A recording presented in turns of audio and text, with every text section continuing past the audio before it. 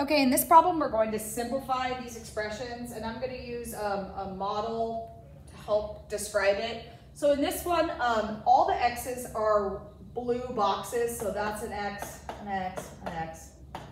There's two x's there. So there's 1, 2, 3 x's plus 1, 2 x's. That would be 5 blue boxes, or 5 x's total, right? Adding them together. And then remember, parentheses don't matter because all you're doing is addition. That's addition, so you can ignore the parentheses. Now we have plus 5 and plus 3. These each stand for 1, so 1, 2, 3, 4, 5, 6, 7, 8. There's 8 numbers, so it would be 5x plus 8. Simplified.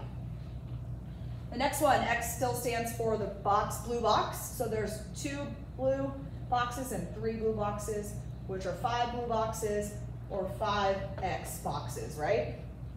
And then there are 4 negatives. Remember that negative attaches to the number, so 1, 2, 3, 4. And there are 7 negatives, 1, 2, 3, 4, 5, 6, 7, which means 7 plus 11, there are 11 negatives.